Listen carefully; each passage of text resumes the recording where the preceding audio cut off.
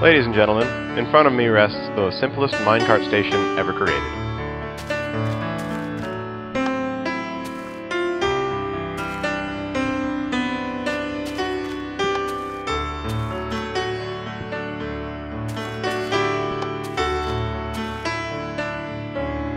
And behind me,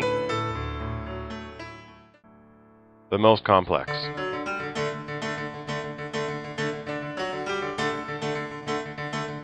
Diamond Station features a cart recycling system. When you arrive here at the rival station, you hop out and you press the button here.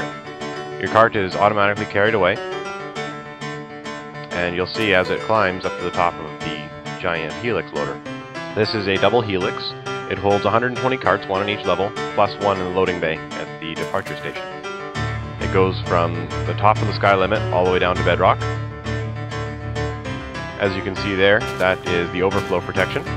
When the cart reached the top, the helix was already full, so the cart was dispensed and garbaged down here, landing on top of a cactus. The destination selector for Diamond Station is quite interesting and rather unique. And it's set up using two single-dimensional, one-sided toggle flip-flops run into a multiplexer.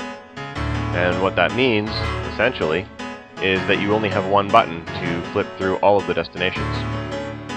So rather than something like Grand Central Station where you have one button for each one, you just hit one button, give it a second, and it switches to the next destination. And this button will cycle through all four.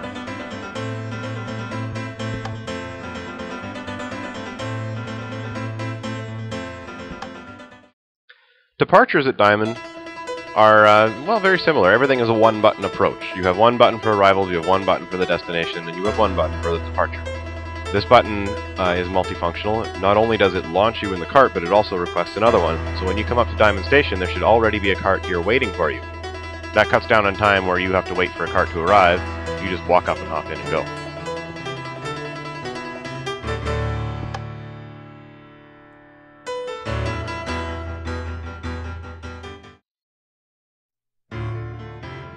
So there you have Diamond Station. It's created by jakekosberg. It's absolutely the largest and most complex station on the server, and yet at the same time it's easily one of the most user-friendly. With only one button for each function, everything is laid out nicely and organized, and it's well designed.